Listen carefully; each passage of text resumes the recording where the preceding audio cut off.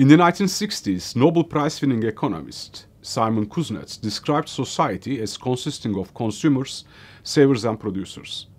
Any society is able to consume, save, and produce in a sustainable way if the population structure represents more or less a pyramid.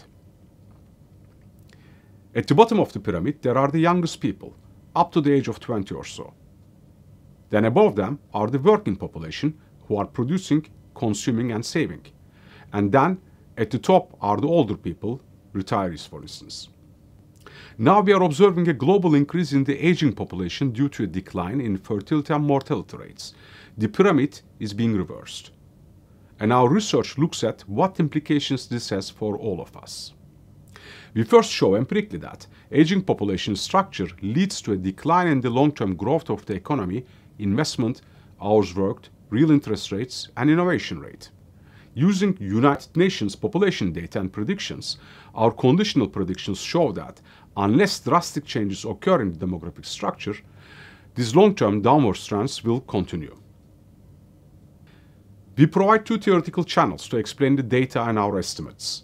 First, when people expect to live longer, they need to save more for their retirement and consume less.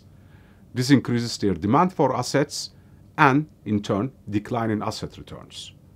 Thus, we can explain the decline in the long-term growth and the real interest rates.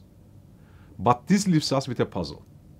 If long-term interest rates decrease, long-term investment should increase, and that's not what we observe in our estimates. Long-term investment is actually declining. Our resolution to the puzzle is related to the production process.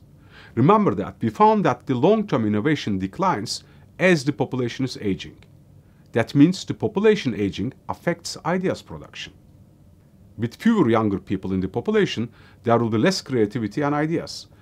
Thus, while the cost of investment finance may be lower due to higher savings of the aging populations, there are simply not enough good ideas worth capitalizing on, and so long-term investment must be declining.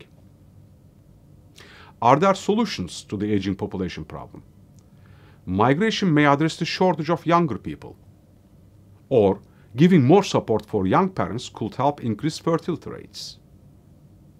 Or increasing funding of research and development will bolster the flagging generation of new ideas and see more innovations and investment opportunities.